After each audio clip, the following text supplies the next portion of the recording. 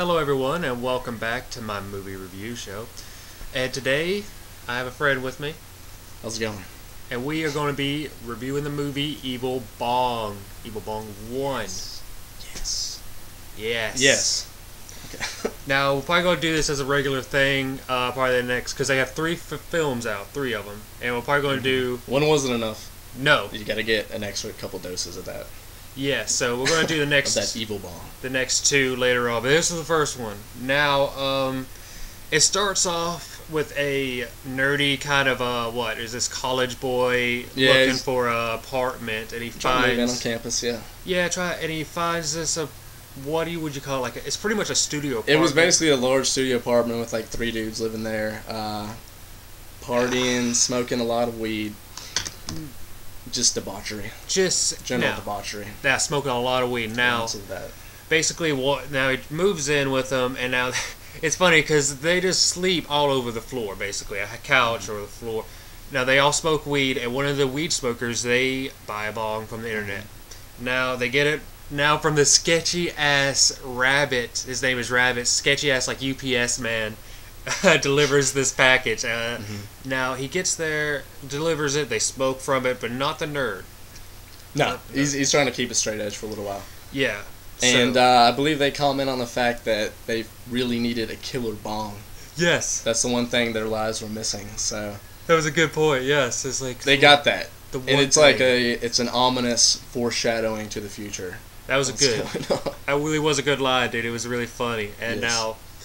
They all smoke from it, except for the nerd. And the bong slowly starts to form a face on it, and it starts to give it power. She starts talking. Should we give a little background on the Evil Bong, actually? There's no background on it yet, so we'll just wait. Okay.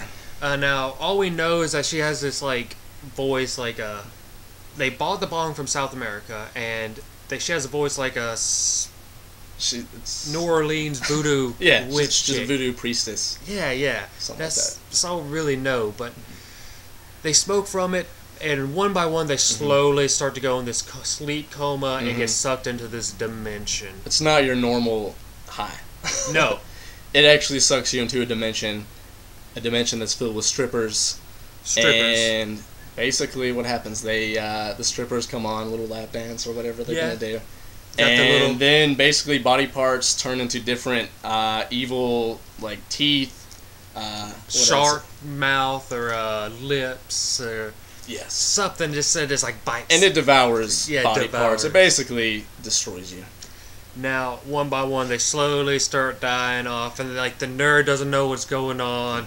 So he decides to take a bong hit, and lo and behold, someone shows up, but Tommy Chong.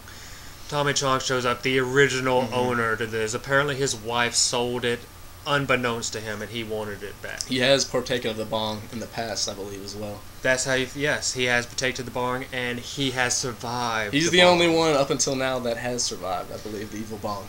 Now, he's going to help this nerd get his friends back, but he's trying to destroy it from the outside. It just can't be done. It can't be done. The only way to actually destroy the Evil Bong is to smoke from it and then destroy it.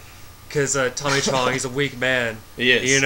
Evil Bong, she tried. He doesn't want to smoke it for a second, but no, he realizes he's got to do it. But he goes into the dimension ready, and lo and behold, he has a dozen dynamite. Yeah, he's already strapped up. Strapped up. He's ready to go. Ready, waiting. Kablamo! And it's. Last scene is Tommy Chong playing with some strippers and toy cars.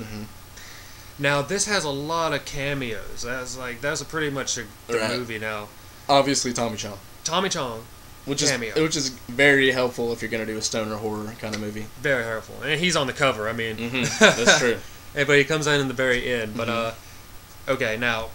Who else? Oh wait, this is a 2006 release, and when was it? When was it released? It was on Halloween Day. Yes. 2006. Halloween Day, 2006. Now, besides Tommy Chong, Bill Moseley is in this.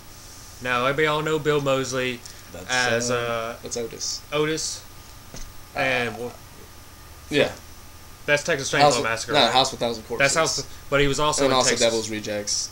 but he was also like the right. crazy He was the dude. crazy hitchhiker on the original Texas Chainsaw Massacre. He's part of the way family. Back in the day. Also, Tim Thomerson, Toy Man, Jack Deth. I do believe I think so. And Phil Fandancaro. I probably butchered that name. I'm sorry, but he's in a bunch of Full Moon productions. Meridian. Just I'm just throw one out there. Throw one crappy movie out there. Also puppets, Full Moon puppets, dude. Go obviously Ginger Dead Man's in this, and all the A-list elite Hollywood films. Yeah, puppets. These guys. Yeah, only the best. Only the best for this film. Exactly, man. And puppets and it's Full Moon. So what do you expect? So all in all, pretty good. So what do you? It's a stoner film. I mean, it's probably the quintessential horror stoner combination. Yes. Yeah. I think it was pretty good for the horror stoner. Obviously, it's going to be cheesy and you're not and expecting horrible much. in its own way, but it still has a definite something about it. So, yeah.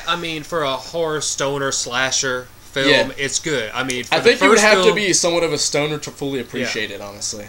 The first film doesn't have much to it, but it's not supposed to be much. But it had cameos of Tommy Chong. It was worth it. It's worth it to watch. If you got a couple hours to burn, it gets better. It gets better. So, but that's about it. Thank you very much for your time. Me and we're going to be signing off here. We're going to see you again here soon with the second one. Thank you again. Yes. Peace.